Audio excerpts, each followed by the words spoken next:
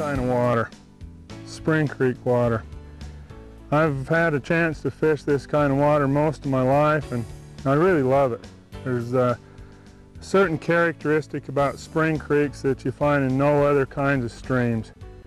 The water's clear, you can often see the fish, you can certainly see them feeding, and they rely mostly on insects for the food that they eat, which is ideal for fly fishing, especially dry flies.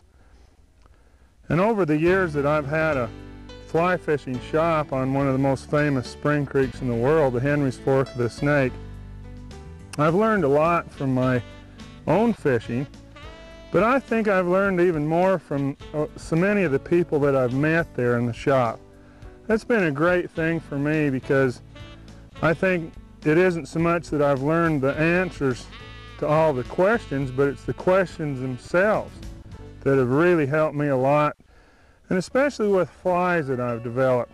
There's a lot of real important challenges in developing flies that work on this kind of water.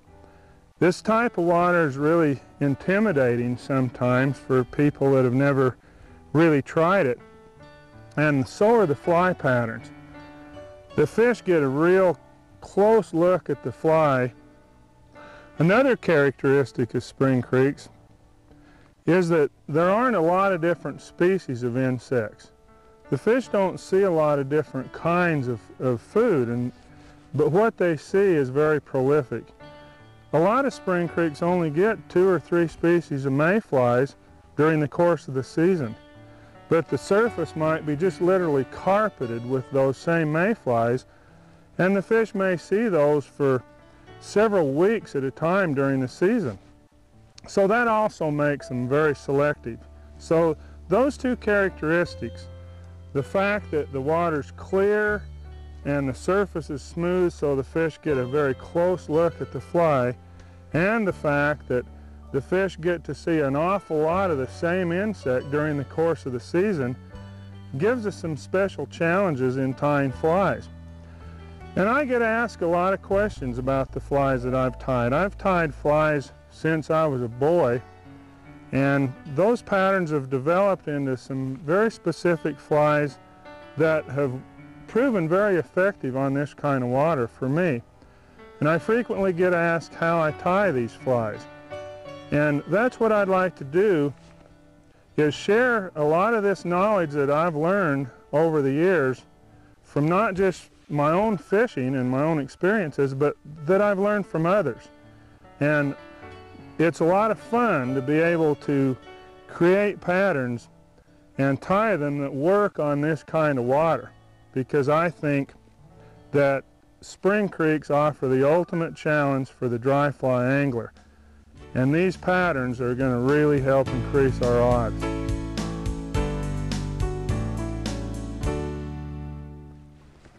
I think mayflies are the best known of all the aquatic insects on trout streams, especially spring creeks. And when there's a hatch of mayflies coming off a stream like this, I'm really in seventh heaven when the fish are up and feeding on them. And the flies we tie to imitate mayflies have some specific considerations.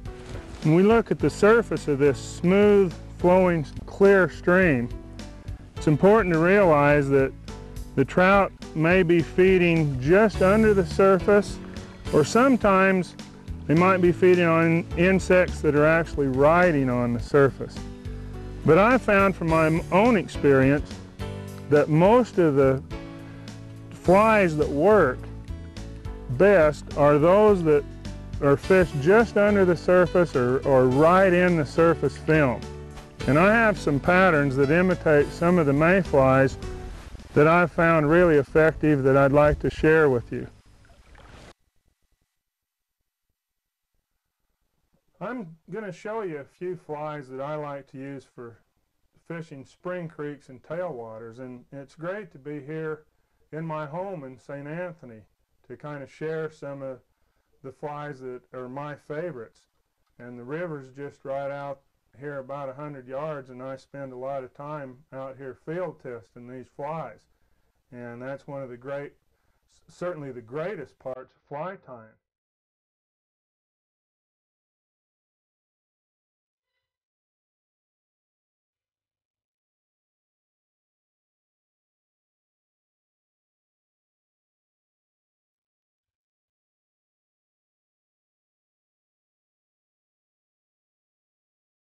I want to start out tying a fly that I guess I'm best known for. At least I get requested to tie the no hackle using mallard quills for the wings more than any other fly when I do demonstrations around the country. And I actually did this fly once earlier in a video I did with Jack Dennis called Tying Western Dry Flies. But I've worked with a lot of fly tiers since then, and due to the difficulty of learning to tie this fly, I feel like I've come up with a few additional tips on how to tie it that might be worthy of doing this one more time. So if you already have that other video, I think you can still maybe pick up a couple of tips if we redo this fly once again. It's a simple fly. All we need to use is some wings, a body, and a tail, and that's it. You want a good dry fly hook that is a fairly light wire, and my favorite is the TMCO Model 100. And generally I tie no hackles from size 12 down to as small as you can tie them. They're not really well suited for real big flies. Size 14, 16s, and 18s is where they really seem to work the best. Mayflies, even though there are hundreds of different species of them, most of them only fall within about 4 color groups. Usually the body color is what we're most concerned about. And those colors include olive, a lot of mayflies are olive, kind of a pale yellow to a cream. This encompasses our pale morning duns in the west and the sulfurs in the east. Tan is a real common color for a lot of mayfly species, and it's also a neutral enough color that if you don't have the right color, tan is going to get you by in most cases. And then one other color that we find a lot of mayflies are that have kind of a gray to a dusky body. And if you'll tie your no hackles and other mayfly patterns in those 4 colors, you're going to be able to cover about any hatch that you're liable to encounter. The one that I'm going to tie today, we're going to encompass an olive for the body. So I'm going to use green thread in this olive superfine dubbing, synthetic superfine, which really works great. We're going to use some mallard quills, and these are the complete wings, and I've collected these off from ducks that I've hunted myself, and what I do is I just cut the wing at the first joint and just dip the end in a little bit of borax, and then put these wings where they can dry out. It's really important if you're using your own feathers to make sure that they get air dried. I remember once a guy sent me a bunch of wings, a bunch of duck wings, and I was all excited to get them because I really was going through a lot of them when I was commercial tying. And UPS delivered the box and set it on the sidewalk, and I looked at that box and it was almost just moving. And I thought, oh, I don't really want to open that box. Well, I had to open it, and sure enough, it was just crawling with maggots. And what the reason was is the fellow had enclosed these wings into a plastic bag so the air couldn't get to them, and they'd really spoiled. So it's important to get this completely dry if you're going to use your own feathers. Now, the first feather, the first primary wing feather, has a very stiff leading edge, and this is true on ducks or geese. It's not a good feather to use for no hackle wings, but this part of the feather is great for wing cases on nymphs, and more importantly, this side has these real stiff little feathers that are sold as biots. And a lot of times you'll go in a fly shop and see just a strip of biots that you can use for tails. And this is where they come from, and I like to use my own. So I usually save this feather off of each wing. You need a right and a left wing to tie the no hackle, but it doesn't have to be off from the same duck. I've had people ask me that before, as long as you get the curvature. Now this first feather that's behind that leading feather, this primary feather is excellent, as are the next 5 or 6 feathers here. So we'll pull this one off too. Now you can also buy wing quills packaged just like this in a shop, and that's certainly fine as well if you don't get the complete wings. If you're going to learn to tie no hackles, I can guarantee you, if you buy the feathers like this, you're going to be spending some money, because you're going to go through a lot of wings. That's the most common question I get asked, is how can I learn to tie these? And the real secret is tie a lot of them. And the more you tie, the better you're going to get at it. Alright, so we've got our wings, and for the tails we're just going to use some hackle fibers. So let's get started. The first thing we're going to do is put a little coating of thread on the hook. Start at the head, wrap back down to the bend. So we got a foundation to put the materials on. Take a little tiny bit of dubbing and just wrap it on to form a ball.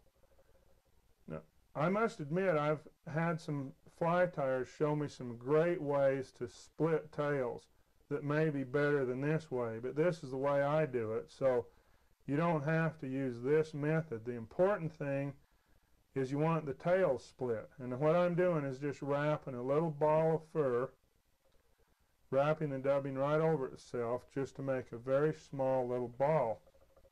I'm going to pull off one of these nice hackle feathers. This is a dark dun color.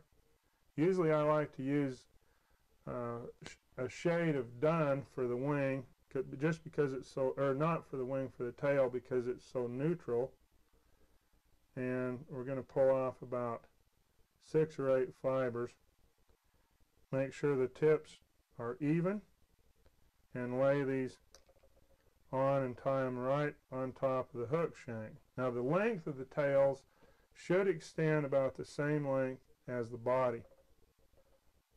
Then we're just going to take about half of these fibers and hold them on one side and half on the other, and just work back, forming a little V. And this V, if you do this right, should be about 90 degrees, so that those tails will really help balance the fly. Then we'll go back, move the thread back to the thorax position, which is 1/3 of the distance from the eye of the hook. We're going to cut our wings. And the first one is going to be from it doesn't matter which side you cut first, but this one's going to be from the far side.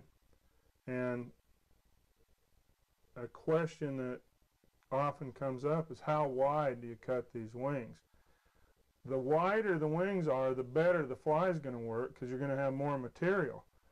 But it's going to be more difficult to learn to tie. So I'd start with narrower wings, and a good measure for you to start out with is to make the cut so that it's about the same width as the gap of the hook.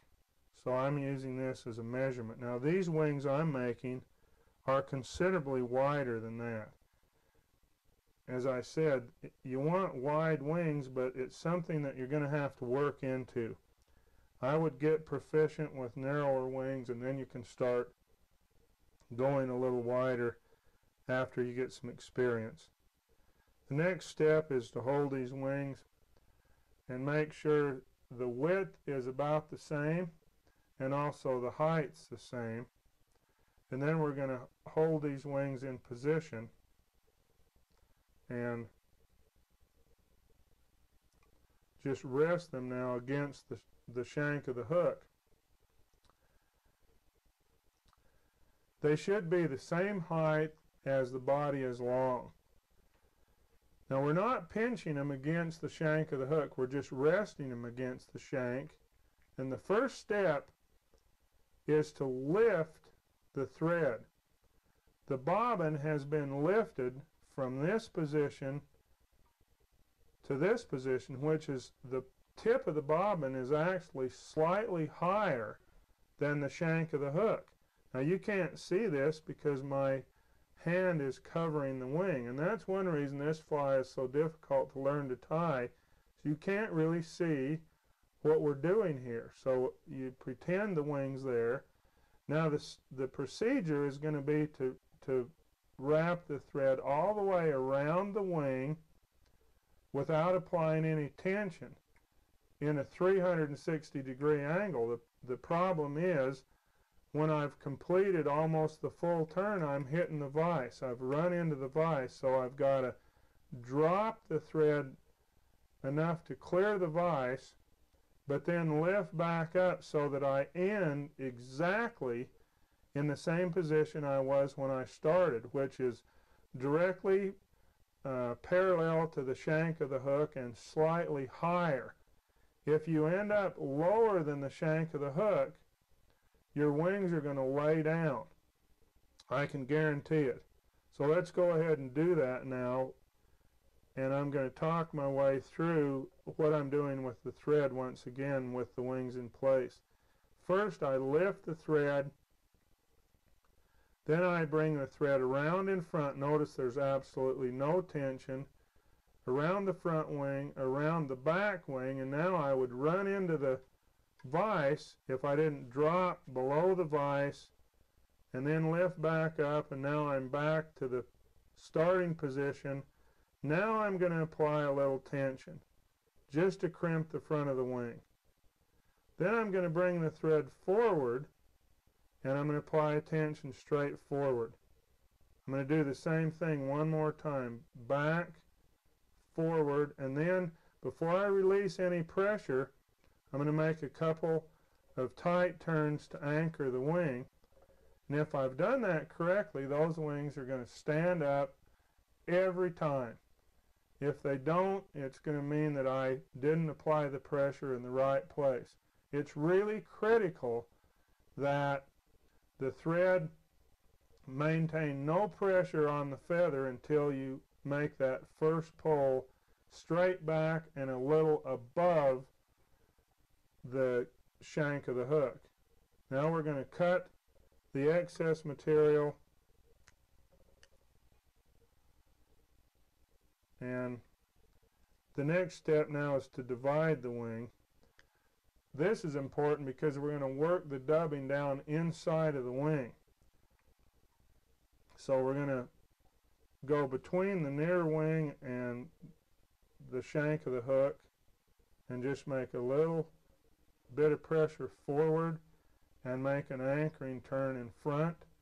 Then we're going to do the same thing with the back wing. The back wing, I found I need to give it a little help, kind of hold it up as I put tension on the thread, and then a couple of turns in front. Now we've got the wings mounted in position, so we're going to transfer the thread back to the little ball of fur so we can apply the dubbing. Another question that I frequently get asked is, why not put the body up as far as the wings and then put the wings on? The reason is because you really can't work that thread back under the wing to put the perpendicular pressure like you should, and the wings are going to end up laying almost straight back if you put the body on first. I don't know, I've tried it. I don't know any way to make them stand up. Now if you're going to use some cement on the wing, use a little drop of this Dave's Fleximent. I'm not going to use it on my own flies that I use. I don't want any cement because all it does is adds weight. Sometimes I've been asked, do I coat the wing? And that is the worst thing you can do, because if you coat the wing, you're going to add more weight than the actual feather. And also, you're going to, without air being able to pass through the individual wing fibers, the thing's going to spin and you're just going to make yourself a little helicopter. And you'll make a couple of casts and your 6X tippet that was 2 feet long is going to be in a little ball right in front of the hook. I can guarantee that. So be real sparse if you use this cement, and put one drop right in there at the base of the wings. I'm going to do that just to show you in case you need to. The advantage of using a little cement is that when you're first learning to tie these, if your wings aren't real stable, this will give you an opportunity to put a little cement in there just to kind of hold them in position a little better. Now I'm going to put a very thin amount of dubbing. And I can't stress enough how important it is to stay very sparse with dubbing. Use less than you think you're going to need, because you can always put more on.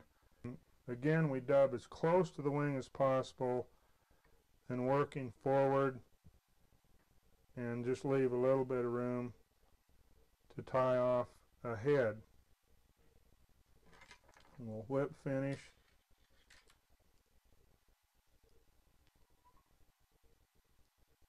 And our fly's finished. And as I said, this is a hard one to learn, but it's an easy one to tie once you do learn.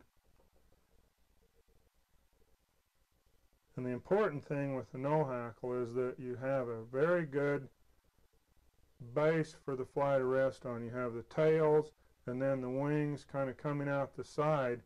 And this fly is actually going to work better after the wings split up. I think sometimes this fly gets a bad rap. I've had people come in my fly shop and I've told them to take some no-hackles to match a particular hatch, and they'll say, no, I don't like those because they're not durable. And I say, well, gee, how come? And they say, well, because I make about 1 or 2 casts and the wings split up. Well, that's really what the wings are designed to do, is to split up. And it is amazing to me how someone will reject the no-hackle and yet they'll buy another mayfly imitation that has a hair wing, which is already a bunch of split up fibers in the first place. So obviously that doesn't bother them to have a bunch of individual split fibers. And another thing to consider is the wings on this fly are much more durable than anything else I've found in natural materials. For example, if you take a hair wing fly and just take your finger and thumb and really try to shear the wings off, you're not going to have much trouble doing that. But with a no-hackle, you can't believe how tough this stuff is. The other thing is how water repellent it is. Hair wings are just hollow, and they're really not water repellent. They just float until that hollowness gets broken, and then they don't work worth a darn. And once they get wet, they're wet. But with the no-hackle wing, you can catch fish after fish, and it's a simple matter of just blotting the water or the slime out. You might want to dip the wing in some of the fly floating crystals, and you're ready to go again, and you can catch fish after fish. And this is the fly as it looks after it's been fished. This is the fish catching fly. When the wings are all nice and beautiful in the fly shop, that's the time that they're a fisherman catching fly. But you don't want to be on any spring creek without some no-hackles. It's going to be one of the most effective mayfly done patterns you're ever going to find.